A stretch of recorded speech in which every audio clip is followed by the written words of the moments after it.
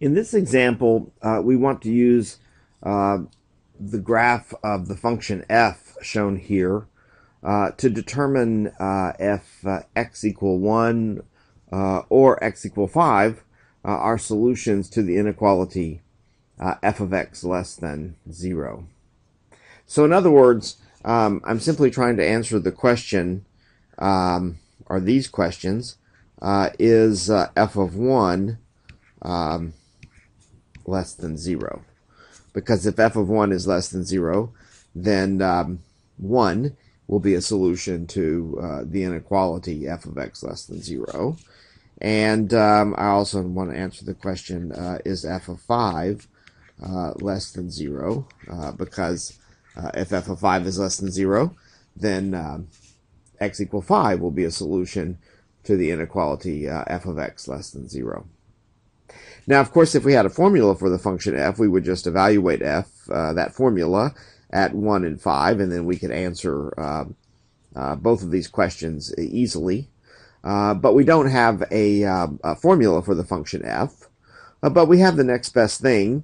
We have a graph of the function f, so we can use the graph of the function f to evaluate f of 1, and we can use the graph of the function f to evaluate f of 5. So let's start with f of 1. Here's x equal 1 on the x-axis.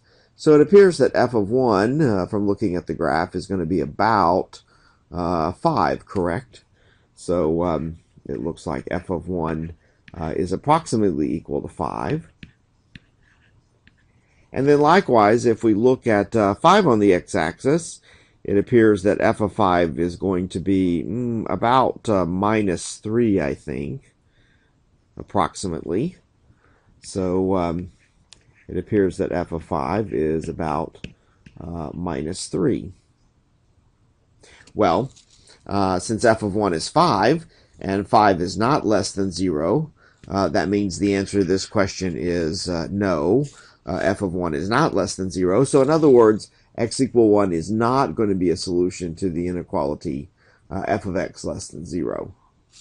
On the other hand, since f of 5 is about equal to minus 3, then that means that f of 5 is indeed less than 0.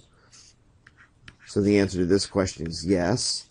And so therefore x equal 5 is a solution to the inequality f of x less than 0. So to summarize here, x equal 1 not a solution to the inequality, but x equal 5 is a solution to the inequality.